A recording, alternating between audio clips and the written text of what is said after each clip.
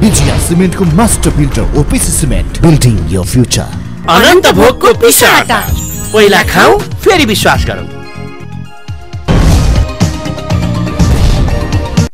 नेपाल विद्यार्थी संघका निवर्तमान सभापति नयन सिंह महर, उहाँसँग सम्भवतः प्रजातन्त्र पछाडिको शक्तिशाली सरकार भनेर पनि भनियो र जनताहरूको एक खालको आशा पनि के थियो भने नेपालमा अस्थिरताका कारणले, पोलिटिक्सका कारणले समस्या भयो, स्थायी सरकार चाहियो भन्ने ढङ्गको कुरा पनि आएको थियो। त्यो पुरा भयो। तर यो स्थायी सरकारलाई कांग्रेसले यति धेरै बढी आलोचना चाहिँ किन गरिरहेको छ? रचनात्मक हुन सकेन भन्ने प्रतिपक्षलाई आरोप छ। कांग्रेसले त आलोचना गरेकै छैन। रचनात्मक बाहेक कांग्रेस बढी रचनात्मक भयो र कांग्रेसले सरकारलाई बढी सहयोग गरेको जस्तो देखियो भनेर अहिले जनता स्वयं कांग्रेसका नेता कार्यकर्तालाई भन्दैछन्। म गाउँ गाउँ घुमेँ, जिल्ला जिल्ला घुमेँ र यति सरकारले यति चरम आफ्नो शक्तिको दुरुपयोग गरेको छ। अरबौं रुपैयाँको सरकार भ्रष्टाचारमा डुबेको छ। भर्खरै मात्रै नेपालको राष्ट्रियतामाथि 250 वर्षको नेपालको इतिहासमा पहिलो पटक नेपालको राष्ट्रियता कमजोर हुने गरी सरकारले नेपालको अखण्डतामाथि जन अभिमत संकलन गरेर अगाडि बढ्ने भन्ने किसिमको जसरी सिके राउतसँग एग्रिमेन्ट गरेको छ, यो नेपालको इतिहासमा यो भन्दा ठूलो कालो दिन कहिले हुन सक्दैन। तर सिके राउत मूलधारको राजनीतिमा आए, यो त सकारात्मक होला। मूलधारको राजनीतिमा आउने कुरा सकारात्मक होला, तर उनीसँग गरिएको एग्रिमेन्टको जुन भावना र आशय छ त्यसले कालान्तर रूपमा नेपालको राष्ट्रियतालाई कमजोर बनाउने किसिमको प्रपञ्च अगाडि बढेको छ र त्यसका लागि त बाक्सा थाप्नु पर्यो। चुनावमा जनताको मतका आधारमा अहिले नेपालको संविधानमा पनि आत्मनिर्णयको अधिकार सहित जनता त्यो अधिकारबाट सुरक्षित छन्। त्यसका लागि कांग्रेसले पनि बाक्सा नेपालको अखण्डताका विषयमा, नेपालको संविधानकोले परिकल्पना गरेको व्यवस्थामा पनि नेपालको अखण्डताका विषयमा र नेपालकोलाई खण्डित गर्ने विषयमा कहीँनिर न प्रश्न उठ्न सक्छ न यो प्रश्न शोभनीय हुन्छ। देश टुक्रिन्छ भन्ने शंका हो। त्यसकारण टुक्रिनु त यति गर्ने बित्तिकै केपी ओलीले यति गर्ने बित्तिकै टुक्रिहाल्छ, यो एग्रिमेन्ट हुने बित्तिकै भइहाल्छ भन्ने कुरो त होइन। तर बीजारोपण को प्रस्थान बिन्दु चाहिँ कम्युनिस्ट सरकार 2/3 बलमा जो अगाडि बढेको कम्युनिस्ट सरकार छ त्यसले सुरुवात गरेको छ। र सँगसँगै मैले यहाँलाई के भने कि महँगीको एउटा रेखा अत्यन्तै माथि उकासेर अगाडि बढेको छ। 300% भन्दा जनताका दैनिक उपभोग्य सरसामानमा मूल्य वृद्धि भएको छ। यहाँले देख्नु भएको छ सिन्डिकेटको ठूलो हौवा दिएर सरकार अगाडि बढ्यो। सिन्डिकेटको अन्त हुन्छ भन्यो, अनन्तगत सिन्डिकेट सञ्चालकहरूसँग सरकारले गलत एग्रिमेन्ट गरेर नाजायज फाइदा दिएर सिन्डिकेटले अहिले चाहिँ प्रश्रय पाएको अवस्था छ। तर सरकारका कतिपय पदाधिकारीहरू अथवा सरकारका मन्त्रीहरू चाहिँ हिजो यो कांग्रेसका पालामा पनि थियो, कमसेकम सुरुवात हामीले गर्यौं भन्ने ढङ्गका कुनै किसिमको सुरुवात भएको छैन। खाली हौवाका भरमा जसरी नेपाली जनताको आँखामा छारो हालेर राष्ट्रियताका सवालमा, जनजीविकाका सवालमा, देशको समृद्धिका सवालमा कम्युनिस्टहरूले जुन नारा दिएका थिए, विश्व कम्युनिस्ट इतिहास यसै थियो। 101 पटक एउटा कुरालाई झुटो बोल्न सकियो भनेपछि 101औं पटक चाहिँ सत्य हुन्छ भन्ने कम्युनिस्ट जो सैद्धान्तिक जो फिलोसफी छ त्यो सिद्धान्त अनुसार पनि अहिले कार्यक्रम अगाडि बढेको जस्तो देखिन्छ। र बिस्तारै राज्यका सम्पूर्ण संयन्त्रमा भर्खरै मात्र यहाँले देख्नु भएको छ एसईई परीक्षामा यदि दशकौं लामो नेपालको एसएलसी परीक्षा र त्यसपछिको एसएससी परीक्षाको इतिहासमा यस्तो दर्दनाक अवस्था कहिले पनि आएको थिएन। भोलि इक्जाम छ, आज नै क्वेशन पेपर आउट हुने र एउटा प्रदेशको समग्र परीक्षा चाहिँ स्थगित हुने, यो कुनै शोभनीय विषय त हुँदै होइन र यस्तो कहिले हुनु पनि सक्दैन। त्यति मात्रै होइन, 1 वर्ष अगाडि जानुस् एसई परीक्षामा पोहोर साल नियर अबाउट 5 लाख विद्यार्थीहरूको बिहान एउटा मार्कसिट आयो, बिहान एउटा प्राप्ताङ्क छ, बेलुका फेरि अर्को छ। सरकारले शैक्षिक माफियाहरूसँग साँठगाँठ गरेर आफूसँग संलग्न व्यक्तिहरूको स्कुलको मार्क बढाउनका लागि त्यति बेला पनि त्यो घटना घटाएको हामीले भनेको थियौं। एउटा कर्मचारीले गरेको कमजोरीलाई सिंह सरकारकोलाई लिएर जोड्न मिल्छ? होइन, कर्मचारीको व्यवस्थापन गर्ने कुरा के राज्यको संलग्नताको प्रमाणहरू भेटिन्छन्? स्वाभाविक रूपले अल्टिमेटली प्रधानमन्त्री, शिक्षा मन्त्री र मुख्यमन्त्रीले आजसम्म राजीनामा दिइसक्नुपर्ने व्यवस्था हो। किनकि ग्लोबलाइजेसनको यो यस्तो दुनियाँमा नेपालको शिक्षाको एउटा सर्टिफिकेटको प्राप्ति, शिक्षाको क्वालिटीका बारेमा आज संसारभरि प्रश्न उठ्ने बाटो खुलेको छ। हामीले सुन्थ्यौँ आजभन्दा 15-20 वर्ष अगाडि रुसबाट एमबीबीएस परीक्षा पास गरेर आएका डाक्टरहरू नेपालमा काम पाइरहेको छैन भनेर। पछि बुझ्दै जाँदाखेरि धेरैले त त्यहाँबाट किन्न पनि पाउँदो रहेछ सर्टिफिकेट रुसमा। तत्कालीन सोभियत संघ रुसमा र त्यो सर्टिफिकेटको मान्यता नेपालमा थिएन। यसकारण आज पनि नेपालको शिक्षाको जुन योग्यता जहाँ गुणस्तरताको प्रश्न छ त्यसमा सरकारका गतिविधिका कारणले यसरी बिहान एउटा रिजल्ट आउने बेलुका त्यसलाई फेरि करेक्सन गरेर अर्को प्राप्ताङ्क देखाउने एसई परीक्षाको भोलि इक्जाम छ आज नै क्वेसन पेपर आउट गर्ने जुन किसिमको प्रपञ्च सरकारले गरिरहेको छ सरकारको निकम्मा र लाचारीपन भन्दा यो भन्दा केही छैन। नयन सिंहजी एउटा मुख्य राजनीतिक दलको विद्यार्थी सङ्गठनको जिम्मेवारी यहाँले निभाउनु भयो होइन? शिक्षामा सुधारका लागि, शिक्षामा गुणस्तरका लागि अथवा शिक्षाका नाममा लाखौँ लाख विद्यार्थीहरू बाहिर जाने जुन प्रक्रिया छ त्यो ट्रेन्डलाई रोक्नका लागि तपाईहरू जस्ता विद्यार्थी सङ्गठनको भूमिका पनि त्यस्तो रचनात्मक देखिएन। फलत अहिले सरकारले विभिन्न देशहरूसँग एग्रिमेन्ट गर्दै युवाहरूलाई विदेश पठाउने राम्रो रोजगारीका लागि भनेर अभियानै चलाएको छ। यसले के सन्देश दिन्छ? हामी हाम्रो देशको पोटेन्सियल शक्तिलाई बाहिर मात्रै पठाउँदैछौँ? हामीले चाहिँ देशको शिक्षाको उत्पादनलाई शिक्षालाई उत्पादनसँग जोड्ने र उत्पादन कसरी हुन्छ भने श्रमसँग जोड्ने भन्ने हामीले प्रिन्सिपलले गाइडेड भएर कहिले संयुक्त विद्यार्थी सङ्गठनका माध्यमले र कहिले एकल विद्यार्थी सङ्गठनका माध्यमले हामीले कुरा उठायौँ। विश्वविद्यालयको शिक्षामा गुणस्तरता कायम होस् भन्नका लागि हामीले विश्वविद्यालयका भिसी लगायत विश्वविद्यालयका पदाधिकारीहरूको नियुक्ति खुला प्रतिस्पर्धाबाट हुनुपर्छ भनेर हामीले भन्यौँ। हाम्रो माग थियो र अहिले भाषणमा होइन हामीले माग पेश गरेका छौँ र यसको करिब करिब अगाडि एक खाली बामे सर्ने किसिमले अगाडि बढेको छ। सर्टिफिकेट धितो राखेर विद्यार्थीले पढ्न पाउनुपर्छ। सर्टिफिकेट धितो राख्ने, राज्यले लोन दिने, ब्याजको स्थितिलाई सरकारले आफूले हेरिदिने भन्ने एउटा सिस्टम बसाएर गरिब विद्यार्थीको पनि शिक्षाको गुणस्तरीय शिक्षामा अथवा अझ पछि अझ हामीले भन्छौँ डक्टर, इन्जिनियरिङ, बिबिए जस्ता महँगा शिक्षाहरूमा एक्सेस होस् भन्नका लागि विद्यार्थीलाई पढ्नका लागि पर्याप्त लोनको व्यवस्था हुनुपर्छ भनेका छौँ। यो क्रम पुरा कार्यान्वयन नभए पनि अगाडि बढिरहेछ।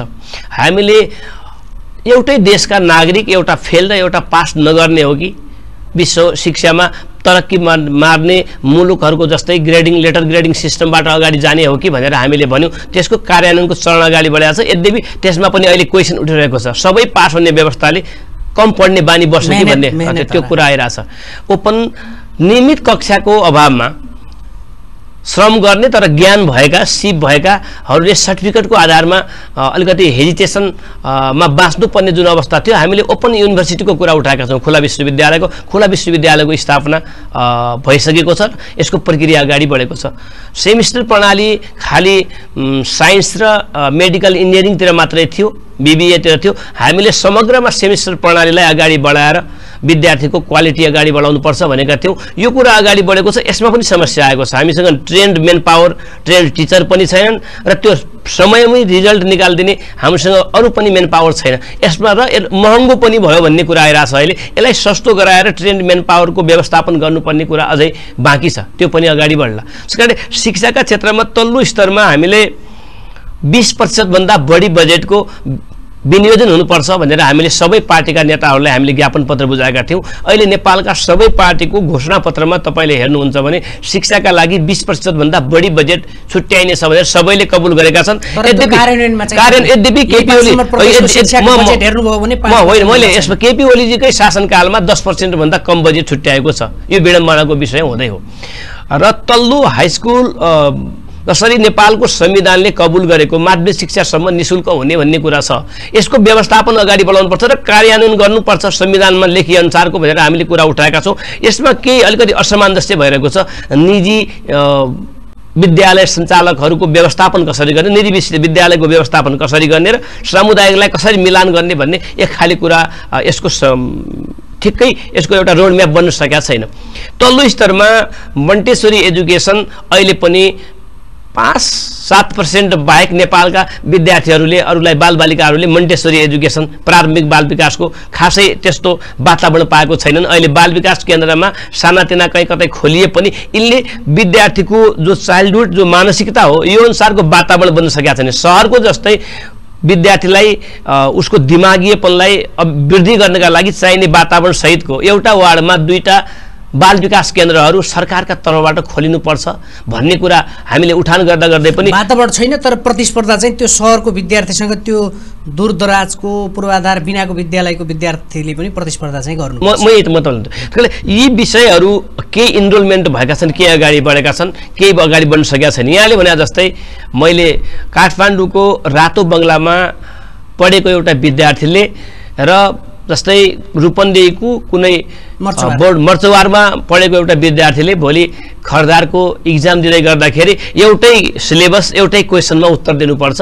स्वाभाविक रूपले लाखौँ रुपियाँ महिनामा खर्च गर्ने विद्यार्थी र यहाँको 10,000 पनि अथवा 10 रुपियाँ पनि नभएको जनताको छोराछोरीको त्यो विद्यार्थीका बिचमा त्यो आउने क्वेसन लेख्दा उत्तर लेख्दाखेरि रातो बङ्गलाले अथवा अरू सम्पन्न स्कुलले प्रतिस्पर्धामा अगाडि बढ्न सक्छ। हो त्यसै कारणले त्यो मर्चवारमै यसको चाहिँ व्यवस्थित शिक्षालयको स्थापना र क्वालिटी एजुकेसनको चाहिँ हामीले गुणस्तरीय शिक्षाको व्यवस्थापन गर्न सक्यौँ भनेपछि जो जहाँ बसे पनि हामीले इक्जाम दिँदाखेरि हामीले त्यही कम्पिट गरेर हामी अगाडि बढ्न सक्छौँ भन्ने कुरा हामीले राखेको हो। तर अब हामीले 753वटा पालिकामा एउटा प्राविधिक शिक्षालय सरकारले फन्डेड गर्ने गरी हरेक प्रदेशमा मेडिकल कलेज, इन्जिनियरिङ कलेज र कृषि कलेजको भोकेसनल कलेजको 4वटा कलेजको सरकारी तौरमै स्थापना गर्ने गरी अगाडि बढाउनुपर्छ भनेको कुरा कहीँ कतै प्रवेश पाएको छ, कार्यान्वयन भएको छैन। र यहाँलाई मैले खालि यहाँले जोड्नु खोजेको प्रश्नको मैले यति मात्रै के भने कि यो सरकार त झुटमै बाँचेको छ। विदेश भन्दैछ कि 3 वर्षपछि हामी एउटा पनि नेपाली युवालाई विदेश जान नदिने व्यवस्था देशमै उद्योग धन्दा, कल कारखाना, फ्याक्ट्री, हाइड्रोहरूको निर्माण गरेर हामी सबै युवालाई नेपालमै राख्छौँ भन्छ। गर्ने बेला दिनका दिन एग्रिमेन्ट कहीँ कतै पैसा तिरेर कहीँ नतिरेर एग्रिमेन्ट भइरहेका छन्। त्यसकारणले सरकार कम्युनिस्ट व्यवस्था आफैमा कन्ट्राडिक्टमा बाँचिरहेको छ। एकातिर ऊ समाजवादका कुरा गर्छ, साम्यवादका कुरा गर्ला, अर्कोतिर पुँजीवाद बिनाको दुनियाँबाट उसले डिट्याचमेन्ट हुनु पनि सकेको छैन, अलग हुन सकेको पनि छैन। यसकारण अहिलेको सरकार भनेको कम्युनिस्ट सरकार भनेको द्वैध मानसिकताका बिचमा बसिरहेको छ। सर्वहाराको शासन गर्ने इच्छा थियो, कल्पना थियो, समयले फिलोसफीमा पनि छ, समयले दिएन, समयले दिइरहेको छैन। सरकार आफै दुविधाग्रस्त भएका कारणले जनताले पाउने सामाजिक सुरक्षा निर्मला त खालि सिम्बोलिक मात्रै थिएन। 128वटा बलात्कारको प्रति महिना अहिले घटना घट्दैछ। हिजो मात्र रूपन्देहीमा पनि एउटा घटना सार्वजनिक हो। यस्तो प्रकारले सरकार हरेक मोर्चामा, राज्य सञ्चालनका सबै मोर्चामा सरकार असफल भएको छ।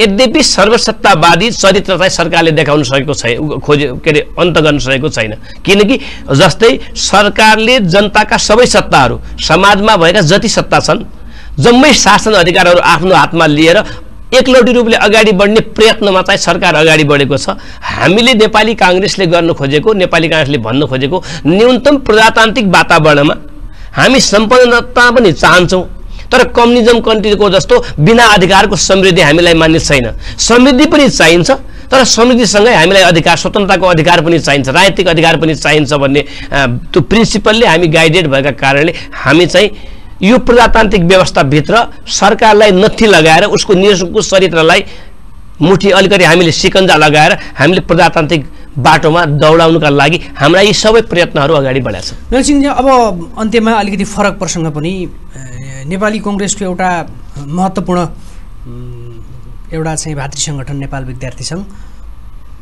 यहाँ अध्यक्ष हुनुभन्दा पूर्व एक खालको अस्थिरता थियो। त्यो बिचमा अधिवेशन भयो, महाधिवेशन भयो नेपाल विद्यार्थी सङ्घको, र एक खालको सकारात्मक सन्देश देशैभरि गयो। अब नेपाल विद्यार्थी सङ्घ अथवा नेपाली काङ्ग्रेसले आफ्ना भातृ सङ्गठनहरूको नियमित अधिवेशनहरू गर्ने प्रक्रियामा लाग्यो, सुधार लाग्यो भनियो।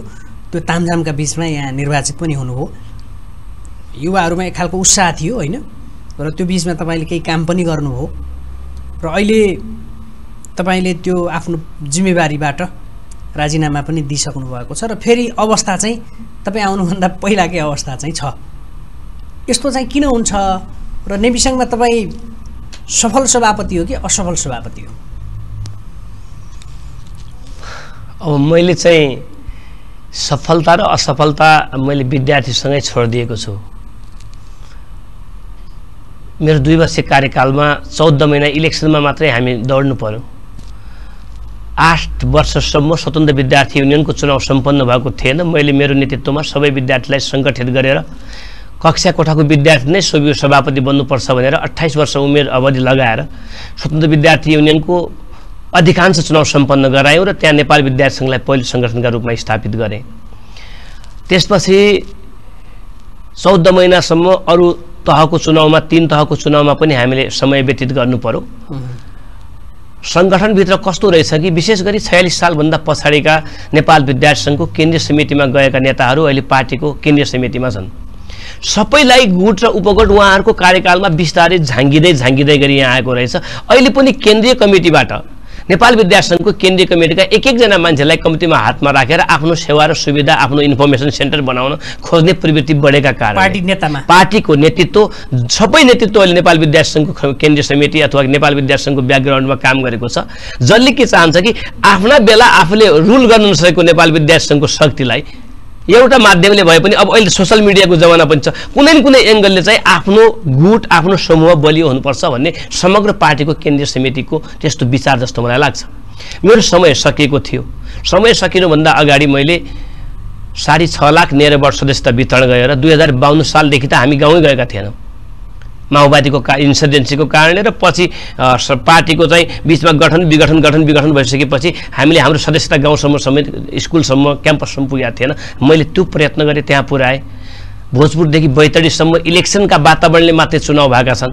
22वटा जिल्लामा चुनाव सम्पन्न भएको छ। 40वटा जिल्लामा मातहतका सबै पालिका स्कुल क्याम्पस सकेर खालि इलेक्सन जिल्लाको मात्रै गर्नु बाँकी छ। 60% भन्दा बढी स्कुल र क्याम्पसका अधिवेशनहरू सम्पन्न भएका छन्।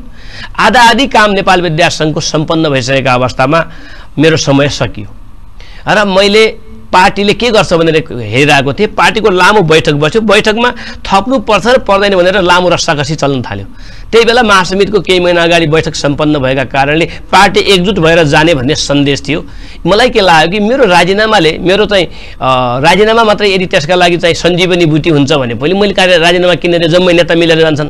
तर मलाई के थाहा थियो कि हरेक नेता पार्टीमा बसेका 85 सदस्य नै 80 भन्दा बढी केन्द्रीय समितिका नेताहरू नै आफ्नो अनुकूलको एक-एकजना अनुसार मान्छेलाई केन्द्रीय समितिमा विघटन भइसकेपछि त्यहाँ राख्छन् र आफूलाई कम्तीमा इन्फर्मेसन सेन्टरका रूपमा त्यसलाई परिचालन गर्छन् र आफ्नो गुट निर्माण गर्न चाहन्छन् भन्ने मलाई थाहा थियो। तर पनि मैले ल ठिकै छ नि त मेरो सहयोगले हुन्छ भने राजीनामा दिए। जुन कुरा आज चाहिँ त्यो कुरा सत्य भएको छ। यसकारण यहाँलाई मैले खाली सेयर गर्न खोजेको कुरो चाहिँ के हो कि आज पार्टीको केन्द्रीय समितिका हरेक व्यक्तिलाई हरेक जिल्लामा आफ्नो आफ्नो एउटा मान्छे भए पनि स्थापना गर्नु परेको छ। रूपन्देहीको पार्टी सभापति र यहाँको सचिव यहाँको क्षेत्रीय सभापतिमा आज पार्टीका सबै नेताको विश्वास छैन। सङ्खुवा सभा र डडेलधुराको पनि सभापति र त्यहाँको संस्थामा विश्वास छैन। त्यहाँभित्र एउटा पान पसलले एउटा खोका राखेर सानोतिनो पसलले भए पनि आफ्नो एउटा मान्छे भयो भने त्यसले इन्फर्मेसन दिन्छ र मेरो गुट निर्माण हुन्छ भनेर सम्पूर्ण केन्द्रीय समितिका अग्रजहरू अथवा साथीहरू लागिरहेको अवस्थामा छोडेको प्रतिबद्धता आएको छ नेताहरूले। तपाईँ पनि हुनुहुन्थ्यो गुल्मीमा हैन? अब मलाई त्यसले एउटा निकास देला आशा। यसैमा नेविसङ्घकै कुरामा अब यहाँले अघि भन्नुभयो कक्षा कोठाकै विद्यार्थी सङ्गठनको नेतृत्वमा लाने जुन कुरा नीति यहाँहरूले पास गराउनु भयो, त्यही आधारमा त्यही कक्षा कोठाकै विद्यार्थीले अब नेविसङ्घको नेतृत्व गर्ने हो कि अथवा नयन सिंह महरकै उमेरका विद्यार्थी नेपाल विद्यार्थी सङ्घको विधान 12 बजे राति 32 वर्ष मुनिको लगाउने गरी पास भएको छ। यद्यपि 12औं महाधिवेशनदेखि विधान लागू हुने भन्ने लेखिएको छ। तर मैले चाहिँ मेरो आफ्नो कुरा चाहिँ के हो कि जम्मै कुरा लेख्नु पर्ने भन्ने हुँदैन, केही सिस्टम केही परम्परा अनुसार पनि चल्छ धेरै कुरा। यसकारणले नेपाल विद्यार्थी सङ्घको मलाई अब डिबेट छ, अहिले पनि केन्द्रीय समितिको कुरा छ। तर मेरा तर्फबाट नेपाल विद्यार्थी सङ्घको 32 वर्ष उमेरका मुनिलाई 6.5 लाख सदस्यता वितरण भइसकेको अवस्थामा 22 जिल्ला अधिवेशन र 300 भन्दा बढी पालिकाको अधिवेशन भइसकेको अवस्थामा यसलाई फेरि डिस्टर्बेन्स गर्दाखेरि सङ्कट पर्ने हो कि जो साथीहरू छन् ती साथीहरूलाई बरु अरू भातृ सङ्गठनहरूमा पार्टीको मेन प्रभावमा ल्याएर सङ्गठित तिनीहरूको पनि योगदान, पुराना साथीहरूलाई पनि त्यसै सडकमा छोडिसकेपछि अहिलेको बेलामा कम्युनिस्ट अतिवादसँग लड्न सकिँदैन। यो सत्य कुरा हो। देशभर मलाई लाग्छ 2-3 हजार साथीहरूको एडजस्टमेन्ट अहिले जरुरी छ। मैले पनि साथीहरूलाई चिन्छ। उनीहरूको एडजस्टमेन्ट पार्टीको मूल प्रभावमा उनीहरूको शक्तिलाई सङ्गठित गरेर पार्टीलाई निर्माणमा पार्टीलाई सशक्त बनाउनमा उनीहरूको शक्ति निर्माण गर्न लाग्नुपर्छ। र नेपाल विद्यार्थी सङ्घमा मात्रै जम्मै त फेरि पनि हटाउँदैनन् नि। अहिले 4000 मान्छे काठमाडौँमा नेपाल विद्यार्थी सङ्घको केन्द्रीय समितिमा आउनुका लागि नेताहरूको घर दैलोमा दौडिरहेको अवस्था छ। कति आउँछ बढीमा नेपाल विद्यार्थी सङ्घको 101 सदस्य हो विधान अनुसार कमिटी, त्यसपछि त फेरि 3900 जति मान्छे त फेरि खिलाफमै जान्छन्। र अहिले पार्टीको प्रोटेक्सनमा पार्टीका विभिन्न गुटहरूले अहिले जसरी महाधिवेशन मलाई हाम्रो यो अहिलेको केन्द्रीय समितिलाई गर्न दिएन, भोलि पनि तिनीहरू त सक्रिय हुन्छन् र नेपाल विद्यार्थी सङ्घ अनन्त रूपमा पनि कहिले पनि महाधिवेशन नहुने सङ्गठनका रूपमा स्थापित हुन्छ। यसमा यसले गर्नुपर्ने जो ड्युटी छ, जो यो ट्रेनिङ सेन्टरका रूपमा यसलाई हामीले विकास गर्न खोजिरहेका छौँ, यो ट्रेनिङ सेन्टर ध्वस्त हुन्छ। यस काममा पार्टी लाग्नु हुँदैन। जो विषयमा नेताहरूमा चिन्ता देखिएन होइन, मलाई नर्सरी ध्वस्त हुँदै गर्दा मलाई यहाँलाई अलिकति सेयर गर्न मन लाग्यो। म अगाडि पनि अनौपचारिक रूपमा भन्दै थिएँ, नेपाली काङ्ग्रेसको अहिलेको मेन्टालिटी, हाम्रो मेन्टालिटी कहाँ पुगिरहेछ कि रूपन्देहीमा काङ्ग्रेसका उम्मेदवारलाई सबैलाई हराइदिने, नेपाली काङ्ग्रेसका अरू जसले टिकट पाएको छन् सबैको मनस्थिति, अरूलाई उठेकालाई हराइदिने। तर पाल्पा, डडेलधुरा, शङ्खुवासभा, सप्तरी लगायत सबै देशभरमा जम्मै ठाउँमा काङ्ग्रेस जितेर 2/3 काङ्ग्रेसको सरकार बन्नुपर्छ। अनि शङ्खुवासभा र डडेलधुरा अथवा सप्तरीको पनि के सोध्छ कि आफ्नो क्षेत्रको जम्मै हारे पनि केही हुँदैन, हराउनै पर्छ, किनकि यो मान्छे पछि बलियो हुन्छ। तर अरू ठाउँमा चाहिँ जित्नुपर्छ र 2/3 को सरकार निर्माण हुनुपर्छ भन्ने मेन्टालिटीले काङ्ग्रेसको समग्र साङ्गठनिक स्थिति ग्रसित भएको जस्तो मलाई लाग्छ। त्यसकारण यो अवस्था, यो मनस्थितिले चाहिँ सङ्गठन निर्माण हुन सक्दैन। यसलाई त्यागेर आफैबाट फ्रेस स्टार्ट, रिस्टार्ट गरेर हामीले अगाडि बढाउन सक्यौँ भने काङ्ग्रेसको सङ्गठन स्वाभाविक रूपले हामीले कल्पना गरेको भन्दा पनि झन् राम्रो द्रुत गतिमा अगाडि बढ्न सक्छ। किनकि सम्भावना भनेको हाम्रै हो। फेरि प्रजातन्त्रको विकल्प नदेखेको दुनियाँमा 3 वर्षपछिको आउने इलेक्सनमा जनताले हामीलाई, नेपाली काङ्ग्रेसले हाम्रो अनुकूलको काम गर्छ कि गर्दैन, हामीसँग आउँछ कि आउँदैन, जनताका सामु आएर नेपाली काङ्ग्रेसले आफूलाई सुधार गर्छु भन्छ कि भन्दैन र सुधार हुन्छ कि हुँदैन, त्यो कुरा जनताले हेरिरहेका छन्। त्यसकारण त्यहाँसम्म हामी जनताको घर दैलो, जनतासँग हामी एकाकार हुन सक्यौँ भनेपछि 3 वर्ष पछाडिको जुन इलेक्सनको पिरियड छ त्यो हाम्रो पिरियड हो। हस्, यो यहाँको जुन एउटा विश्वास छ, आत्मविश्वास छ, त्यो पुरा होस्। प्रदेश नम्बर 2 का केही जिल्लाहरूमा हावाहुरीले अहिले एक खालको वितण्डा मचाएको छ र त्यहाँ ठुलो धनधनको क्षति पनि भएको छ। नेपाल विद्यार्थी सङ्घको अर्को नेतृत्व नआउँदासम्म निवर्तमानकै हिसाबले पनि यहाँकै भूमिका रहन्छ। नेभी सङ्घका कार्यकर्ताहरू अथवा पार्टीले पनि आफ्नो ढङ्गले परिचालन गर्ला होइन, यो विषयमा तपाईँले केही निर्देशन दिनुभएको छ? मैले हिजो नै बेलुका थाहा पाएँ, मैले बिहान राति गर्न सकेन। बिहान मैले चाहिँ काठमाडौँमा रहेका साथीहरू र स्थानीय साथीहरूसँग सम्पर्क गरेको छु। त्यहाँको स्थितिका बारेमा मैले आफूले प्रशासनसँग पनि कुरा गरेको छु। पार्टीको निर्देशन आइसकेको छ। मैले पनि फेसबुकका माध्यमले, मैले आधिकारिक ठाउँमा म छैन, मैले चाहिँ तर मेरो जिम्मेवारी छ निवर्तमान अध्यक्षका हैसियतले पनि, म काङ्ग्रेसको एउटा क्याडर भएको हैसियतले पनि, म यो देशको नागरिक भएका हैसियतले पनि मेरो समाजका प्रति जिम्मेवारी छ। त्यो जिम्मेवारी अदा गर्नुपर्छ र भनेर मैले चाहिँ ब्लडको अभाव होला भनेर साथीहरूलाई खटाइरहेको छु।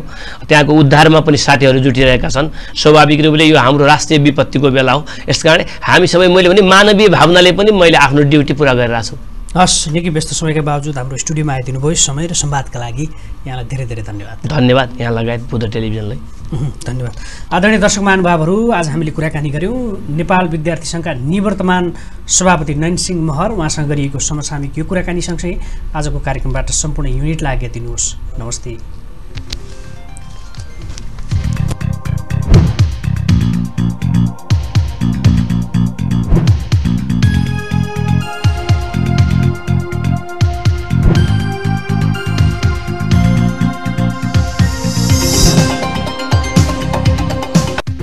सिमेन्टको master builder OPC cement, building your future. अनन्त भोगको पिसाटा, पहिला खाऊ फेरि विश्वास गरौँ।